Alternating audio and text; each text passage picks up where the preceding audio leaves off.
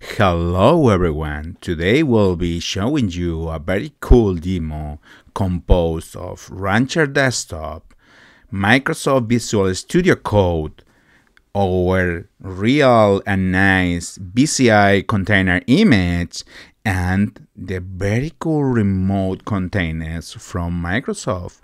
So get ready. Let's start with Rancher Desktop. Rancher Desktop is a software that provides you with container management and Kubernetes on your desktop. Rancher Desktop works on Apple, Windows, and Linux. Why using Rancher Desktop? Because, as I told you, it offers you container management, so you can build, push, and pull your containers. You have a nice and easy way to interact with Kubernetes. You have your own local Kubernetes environment, and it is built on projects like K3s, kubectl, and more known projects.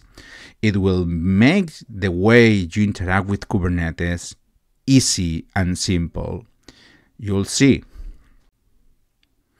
Now it's time to introduce Suse container images. So our base container image, or BCI, based on Suse Linux Enterprise Server 15. This is a low footprint, secure image. You can pull it with Podman, with Docker, whatever tool you want.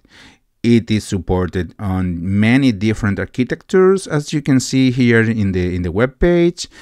And it's definitely going to make your life easier. Now, the Visual Studio Code Remote Containers extension.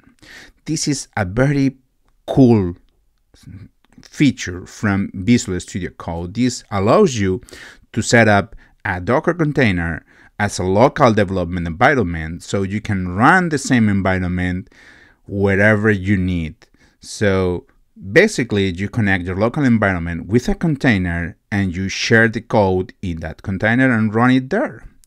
To do this, we're going to use this chart made by Matt Farina, our engineer.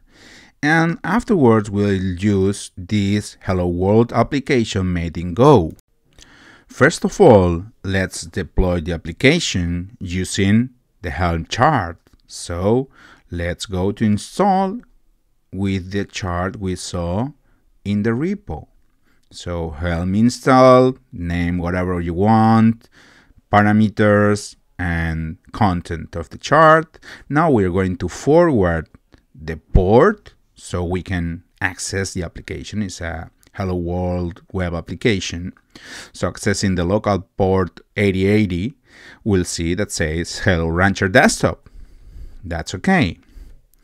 Now, let's going to move on to the real code of the application. So let's open code, Visual Studio Code, from our repo. So just code the path and it opens.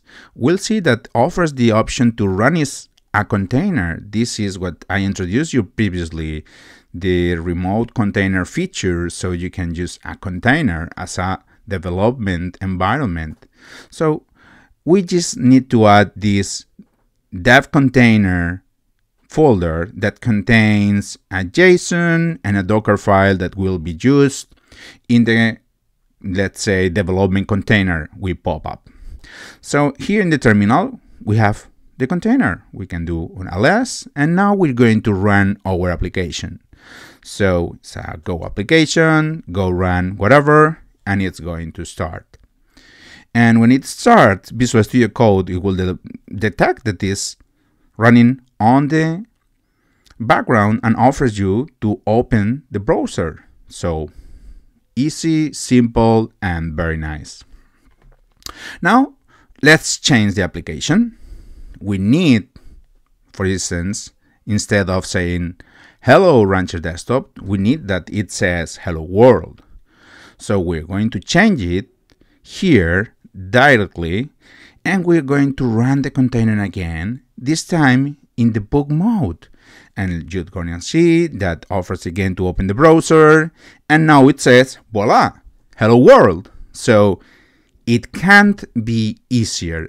You can use that same container for any environment you use.